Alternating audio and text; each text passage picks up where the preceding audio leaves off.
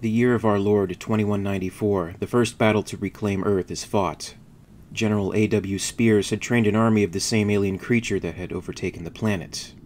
His soldiers would exemplify the potential of the Xenomorph. That's what they wanted in the first place, wasn't it? To study the alien, to control it, to weaponize the perfect organism. Spears' first battle would prove his methods were the righteous and glorious path to victory, that more funding, more specimens, and more perfect soldiers would be at his disposal after his demonstration. Earth would not be forgotten. Earth would be won back. So, how did we get here? It was 2192 when the Coast Guard vessel Dutton discovered the abandoned cargo ship, the Junket. They still called it the Coast Guard, even though the coast they were guarding is 300 or 400 miles out in space. It was a lot cheaper to abandon a ship than retrofit and refuel, especially the old-style nuclear jobs. A lot of the industrials just dumped them in decaying orbit, waiting for gravity and atmospheric burn-up to solve their problems. The Coast Guard was tasked to tag these floaters and blast them before they could decay into the atmosphere. The Dutton was on a routine mission to clear floaters from entering into Earth's atmosphere, and that is when they encountered the abandoned cargo vessel. Their probe ship observed the aftermath of some horrific encounter.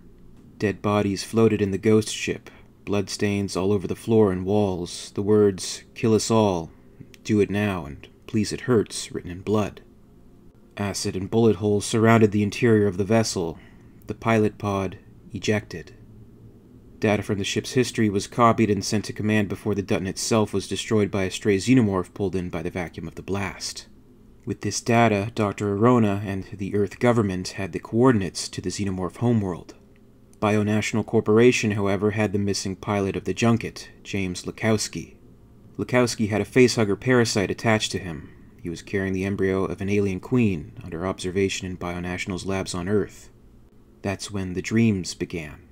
Some of the dreamers had such an intense affinity with the alien they believed the end of days to be upon them, and the only salvation was to become host to an alien parasite.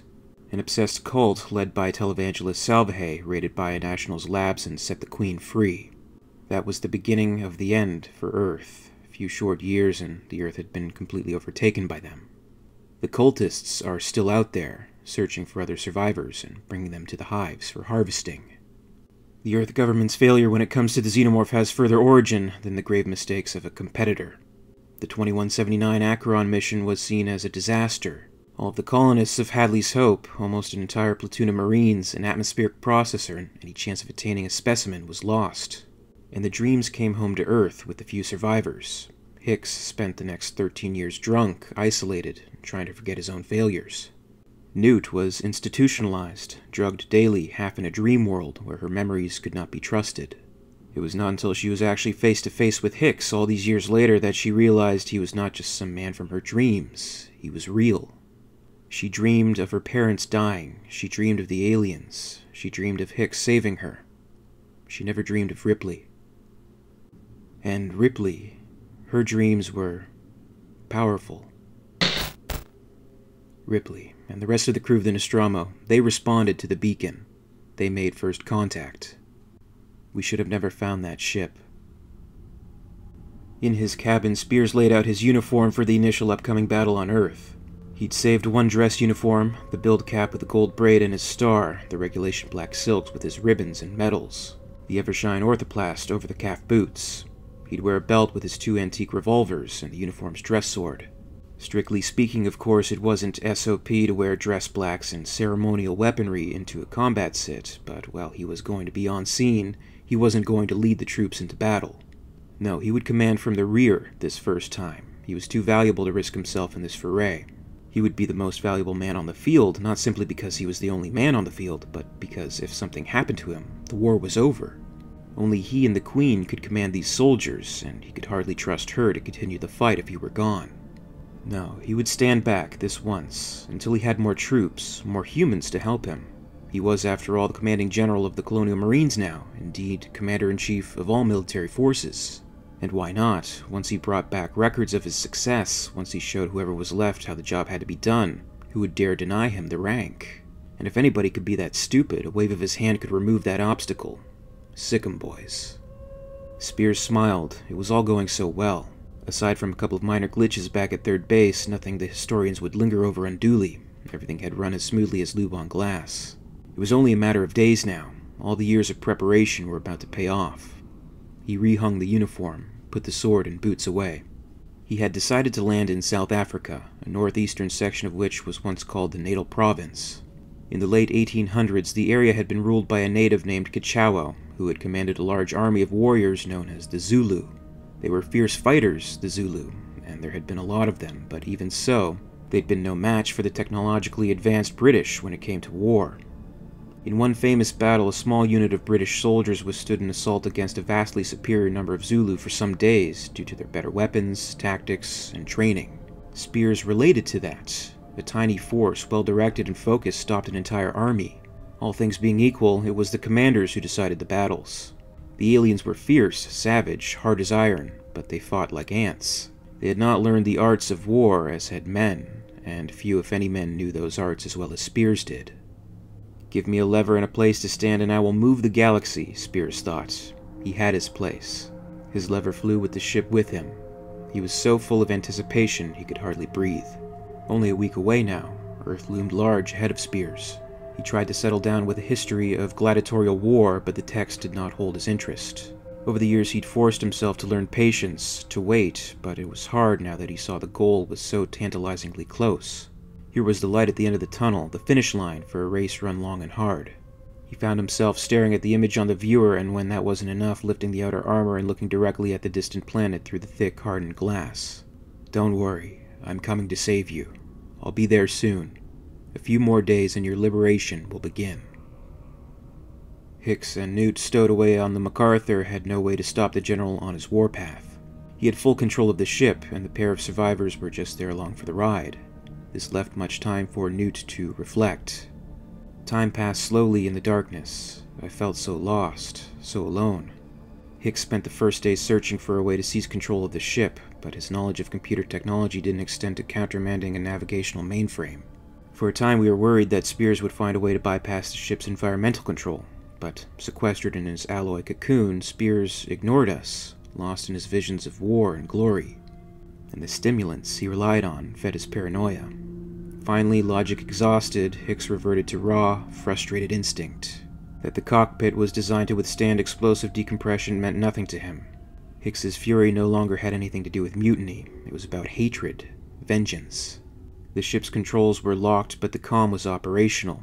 Hicks wasn't going to be making any outgoing calls. He didn't want to take the chance somebody might overhear them. So far, he didn't think anybody knew they were here. And not that he had anybody left to call anyhow. But somebody knew they were here. The board cheeped with an incoming, complete with visual. Bueller.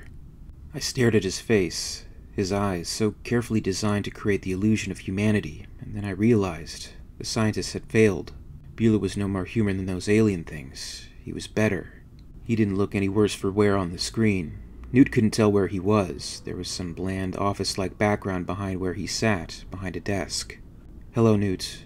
I've got this channel in a security pipe, computer-guided. Nobody can overhear us. If you want to talk. If you don't, I understand.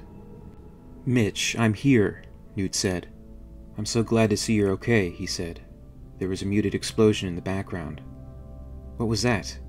Grenade, probably. The alien drones left here are running amok. Spears took the Queen. I think they can sense that, somehow. Oh, God. There's nothing to be done about it, Newt. I'm here and you're there. If there is a god, he or she or it has a warped sense of humor, from what I've seen. I've been trying to understand what happened between us, trying to make sense of our passion. But there is no sense to it. It just happened. Random, unpredictable. Like life. There is only one perfect truth, Newt. I love you. I will always love you. I hope you will one day forgive me. The picture vanished before she could reply. Mitch. Carrier's down, Hicks said. He stared at the blank spot where the feed had been. He wouldn't look at her. If she'd been him, she wouldn't have looked at her either. She felt like shit. She cried for what seemed like a long time. She thought about Mitch's final words. Forgive you. He protected me, held me, loved me, and I left him to the alien. He would be alone. Forever. That was my perfect truth. Maybe when we get wherever we're going, we can make Spears pay for this, Hicks tried. She looked at him. Whatever it cost him won't be enough, she said. Her voice was dead, calm, flat, unemotional. Maybe not, Hicks said, but it'll make me feel better. After that, neither of them had anything to say for a long time. Their silence turned to further desperate planning. They knew they had to get off this ship. Hicks, what are we going to do? Right now, nothing. We don't have any armament, nothing to shoot with except the hand weapons, which won't do us any good. Oh yeah, we could go EVA. We got a few suits, but we're accelerating. And there's no way we can make up the relative speed. The squirt guns in the suits won't push us hard enough. That's not to mention what would happen if Spears decided it was time to make the leap into Einstein while we're outside dicking around. Newt blinked. He couldn't tell if she was really interested in this or not, but he pretended she was. See, the drive fields pretty much follow the contours of the ship generating them. If we were hugging the hull, maybe we'd go along for the ride, but anything that stuck out, an arm or a leg, maybe, would be left behind. Newt blinked again, didn't speak. The field is better than any armor we've ever devised, you know. Nothing gets through it, so we couldn't get back inside. So even if we didn't get razored in half, there would be, outside of the ship, for however long we were in the warp. Months, a year, maybe longer. Maybe that wouldn't be so bad, Newt said. Maybe, if you don't mind running out of oxy and choking to death on your own CO2. Then when the ship did drop back into end space and eventually started to decelerate, our bodies would zip on ahead and probably spend eternity tumbling through space. There are better ways to shuffle off. And worse, Newt said. Yeah, there are worse. So where does that leave us? Waiting. We can wreck this ship. Spears doesn't want that, not with his little army of monsters on board. Maybe we can threaten him. Tear out the computers, get control somehow, ram the son of a bitch. Or maybe once we come out of the warp and start to slow down, we can get a chance at something. Such as? Hell, I don't know, Newt. I don't have all the answers. You got here at the same time I did. Maybe if you weren't feeling so fucking sorry for yourself, you might come up with something. She stared at him. You knew Mitch was an android. Before I ever met him, you knew. You didn't tell me. Hicks glared back at her. Yeah, and I tried to tell you to stay away from him, didn't I? You weren't having any of it. You can't blame this on me, kid. I did everything but lock you in your quarters to keep you away from Bueller. It never occurred to you I might know what the hell I was talking about, didn't it? Old chemhead, 20-year-old grunt, what the fuck could I know about anything, right? Newt looked down, said, You're right. It wasn't your fault. I'm sorry. He felt his anger evaporate. Jesus. Big tough Marine beating up on the little girl. It's okay. I'm sorry too. That was all either of them had to say for the moment. Before they could pick up the thread of the conversation again, the ship's warning buzzer sounded. Shit. That's the 10-minute signal. We're going into warp. Warp space does ugly things to your mind if you stay awake. I did half an hour once, part of a test group. It makes your worst nightmares seem tame. Newt shuddered, and he knew how she felt. They had both dreamed about the aliens too many times, and those visions were horrible enough. Hicks, are we screwed? Yeah. He's dropped the pressure door down the hall. Fucked the controls up. Must have known we were coming all along. Can't we get outside the ship? Maybe. I could probably manage to unseal the hatch we came in if I tried hard enough, but the minute we step outside, he'll shake us off like fleas from a steel dog. We'd never find another way in time. Can we blow the ship up? He looked at her. He understood the thought. If they're gonna die anyhow, might as well take the bastard with them. I don't think so. This is a military-grade vessel. I could set off what grenades we have, but it wouldn't do much more than ruin the aft section, if that. These ships are built in segments, airtight compartments. We could take out some inner walls, but segments are armored like the hull. The drives are amidships and out of reach. Even if we did cripple it, we'd die as a result. So that's it. Well, we might get to the oxy stores buried in the walls here and bypass his control. Might get air enough to last a couple more days. But not to get to Earth. That would be my guess. Sorry, kid. We tried. We lost. That's the way it goes sometimes. Nothing we can do. Not unless we can convince Spears to turn over the keys to the escape pod. Maybe if we said please. Hicks thought about that for a second. I've got a better idea. Maybe if we said, or else. Hello, General Spears, said the voice from the comm. It was on the suit radio op-chan, right where he thought it would be. Spears leaned back in his forum chair and nodded at the comm. I was expecting you to call, son. Nice try, but you lose. Maybe, maybe not. Newt and I, we were hoping you could see your way through to cutting us loose. What would be the point, Marine? It's a long walk home. You'd never make it. We could if we had one of the 2 escape pods. Spears grinned. That you might, but I'd have to give you one, and I don't really see that as a possibility. Nothing for me to gain. We'll trade you for it. Son, you don't have anything to trade. How about 9 linked M40 grenades, all set to go off at once? So you blow out the ass of the vessel and kill yourselves. It won't even dent the armor amidships. Nice try, but you ought to know better. Oh, I didn't mean the grenades we had here, General. Spears leaned forward. What are you talking about? Well, Newt and I, we figured you were pretty good when we flew up here, given our experiences so far. We had to bet there was a good chance you'd take us out. Good bet. Yeah, well, you're a general, but we figured what the hell, if we died, we could have the last laugh. Keep talking. He had a feeling he knew where this was going, and it sent a chill through him. So before we left, I rigged a little explosive in the MacArthur, kind of a going-away gift, you know? With a timer. We gave ourselves plenty of time to get here and beat you. Plenty of time. Got an hour or so left. You're bluffing. I can see how you might think so, but we aren't. And can you take the chance? If we did wire the ship, your tame monsters get an e-ticket ride to nowhere in about 58 minutes. Your command general. Adios forever. Spears stared at the comm. Hicks was bluffing. He was pretty sure. But if he wasn't... Damn. Could he take the chance? Now, if you want to trade, here's the deal. You cut one of those pods loose within the next 2 minutes. That way you don't have time to go and play with it. Newt and I, we leave the ship, rendezvous with the pod, and radio you the location of the bombs. You can get to the ship and deactivate them in the other pod easy enough, with 20 minutes to spare. Assuming I believe you and do this, Spears said, what's to stop me from blasting you in the pod into atomic dust with my ship's guns the second you radio me the location? Your word that you won't. Spears grinned wider. My word. You're a man of honor, aren't you, General?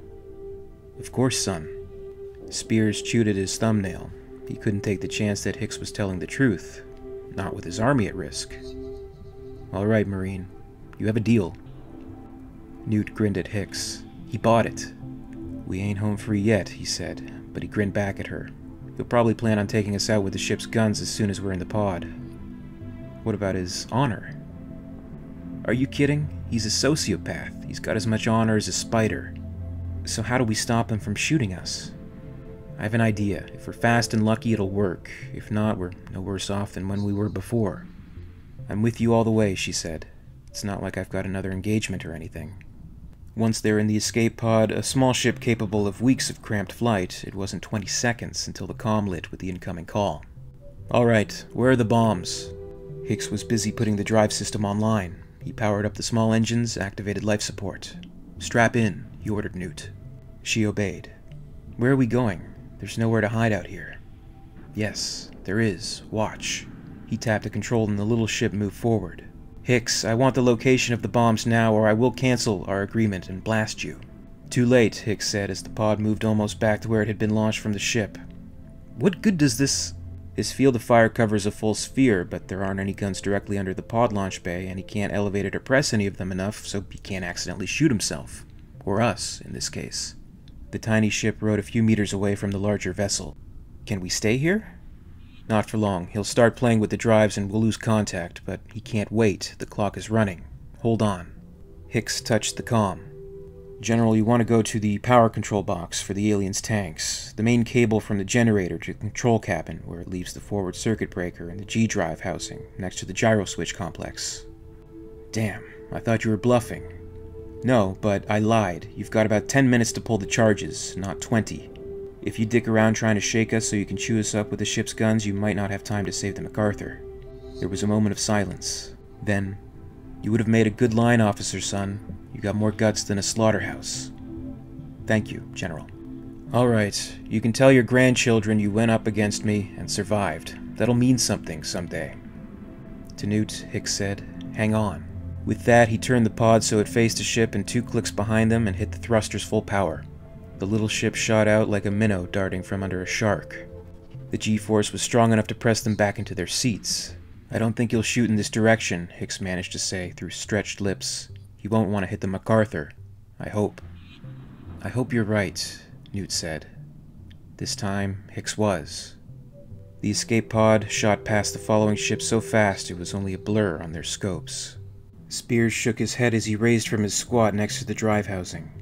There weren't any bombs connected to the gyro switch complex. Nor had there been any in the other locations. The son of a bitch had bluffed him.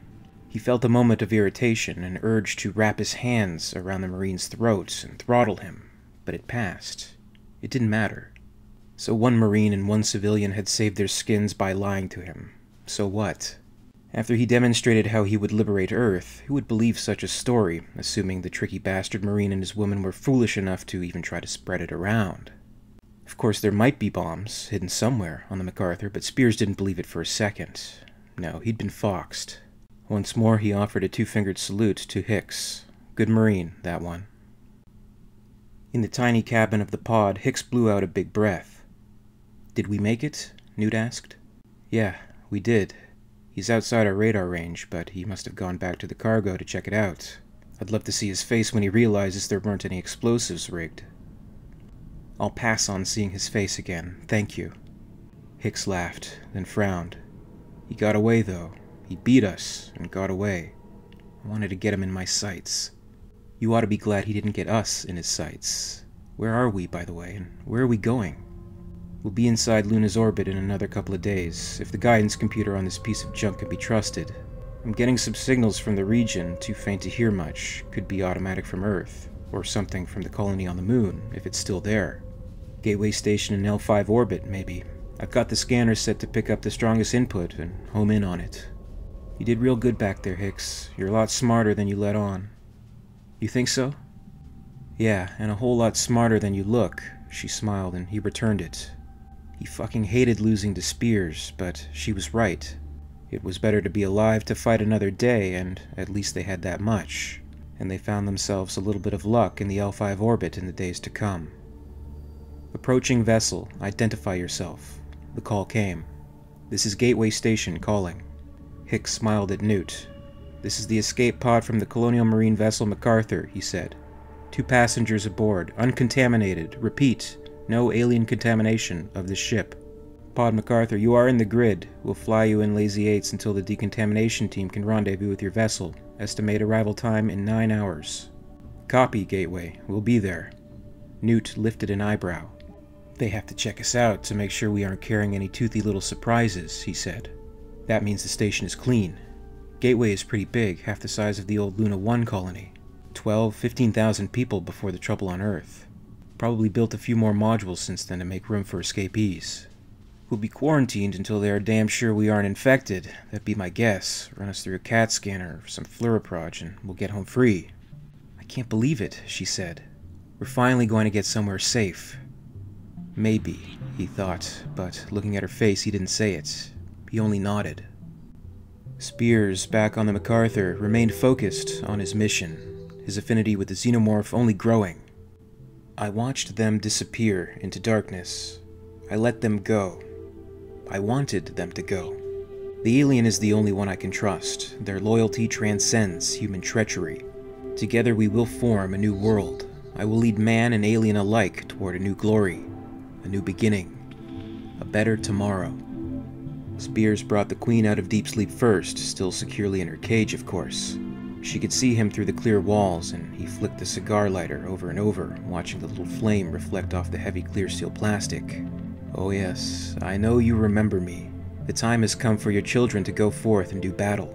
You can lay 1,000,000 eggs if you do as you're told, if my soldiers obey me as they should. Do you understand?" He put his hand on the plastic. The Queen turned her head slightly, but did not move. She understood, he was sure of it. Not the words, maybe, but she was smart enough, he knew that. The drones weren't too swift, their wattage was real dim, but the Queen wasn't stupid. She knew him, and she remembered him, and he was certain he'd put the fear of God, in the form of Spears, into her. It would go all the way it was supposed to go, and soon the moment would be upon them. Some, of course, will perish in the terrible struggle ahead. I know that. I respect it. But in the end, we will prevail. I can hear the adulation of the masses as I rescue them from their misery. I can hear their cries of joy as I inspire them to rebuild our world. I can feel their love, their admiration, their fear. We were on the cusp of a truly historic moment, when the tide would turn against the human disorganization of the past. My boys would make us proud again. It would take most of Spears' remaining fuel to land the carrier, but he had the APC for his own return to orbit. The reason he had brought the MacArthur was that it could stand a dunking in atmosphere and normal gravity. He expected to take heavy casualties despite the training and arms his men had, but that was to be expected, and the ship would have to stay behind. It was unimportant. The cameras were on, the automatic director picking the most dramatic shots according to the program Spears had installed. Low angles on him mostly, with plenty of background stuff he could cut together later. Fully dressed, Spears moved to the staging area where the troops, numbers glowing dimly on their heads, stood quietly, awaiting their orders. Slime dripped from their mouths, and there was a slight clatter of hard chitin when they moved or touched each other. "Stand by, men," Spears said. He went to strap in for the final approach. Weather radar said there was a storm front moving across the landing area. Damn. He had hoped for a sunny afternoon. Well, the cameras could adjust for the lighting. He could clean it up when he edited it. Besides, a little lightning and rain would only add to the drama. This was all background stuff anyway. Once they were down, he would have his computers send out a live broadcast of the battle. The fortunate watchers could say they had seen it as it actually happened. The ramp lowered and Spears walked out into the rain. In the rainy distance, Spears saw shadowy forms approaching. He drew his sword and pointed at them. "First squad, front and center. Second squad, fan out and cover the flanks. The time has come to prove yourselves, to show your commanding officer all you have learned. We must give no quarter. The others are your enemies. They must be destroyed. Attack." He had decided to hold off on giving his men weapons until he saw how his close combat tactics worked. Number 15 moved close to Spears, turned its head, and looked at him. "Go get them, trooper," Spears said. He waved the shining stainless steel blade. Number 15 stood motionless, then its mouth gaped and jelly-like drool dripped from its open jaws. "I gave you a direct order," Spears said.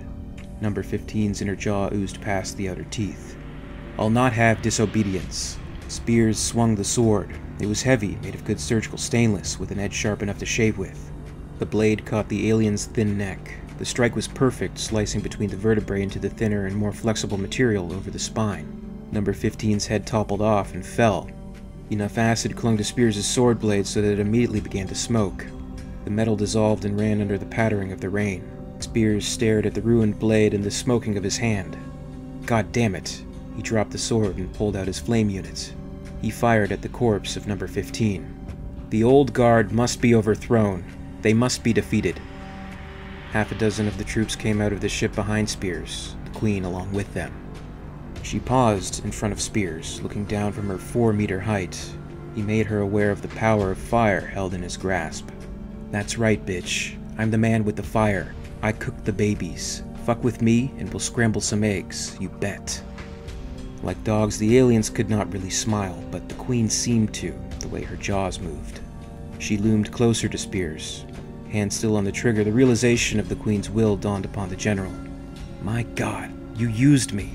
You wanted your precious children back, and I brought them to you." Then she grabbed Spears and lifted him, using her larger arms. With a quick move, the Queen's inner jaw pierced into Spears' skull, nearly taking his head off. They tracked Spears' ship back to Earth, and there was nothing. His revolution ended before it had a chance to begin. The alien wouldn't allow it. Gateway Station was all humanity had left. Civilian technicians monitored the last sporadic signals from Earth in a terrible death watch.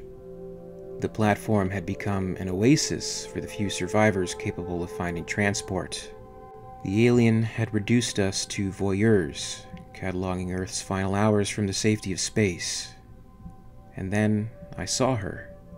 She was still alive. On Gateway Station, Newt and Hicks cleaned up and went to make their report to the powers that were.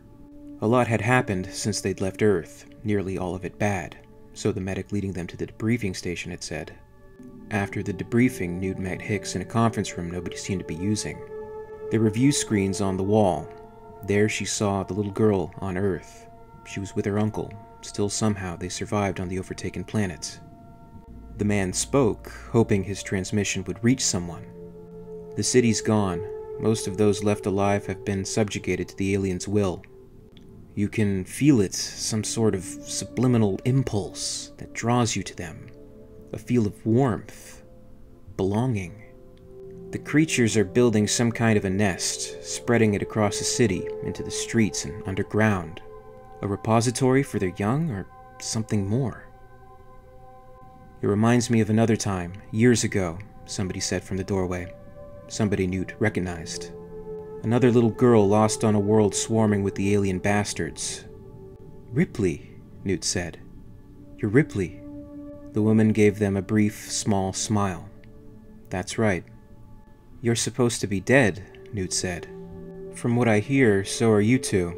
The universe is just full of surprises, isn't it? I'm tired of watching. It's time to finish it. In this series, I'm recounting the Earth War as depicted in the Aliens comic series. The accounts are explored as originally published despite certain names, locations, and other events having been altered over time. For more on the Earth War, you can check out the Accounts of the Earth War playlist on the end screen, and stay tuned for the latest videos. As always, I'd like to thank you very much for watching. I really appreciate it, and if you enjoyed this video, please make sure to give it a like, and you can also subscribe for all the latest videos from the channel. A very, very, very special thanks goes out to WEYLAND YUTANI executives, EmYarUk and Lady Anne, part of the Patreon Hive. If you'd like to join the Hive and support the channel, check out my Patreon page for exclusive posts and contests. In the meantime, you can catch up with Alien Theory over social media, follow @alien_theory on Twitter and @alientheoryyt on Facebook and Instagram for more. And until next time, this is Alien Theory, signing off.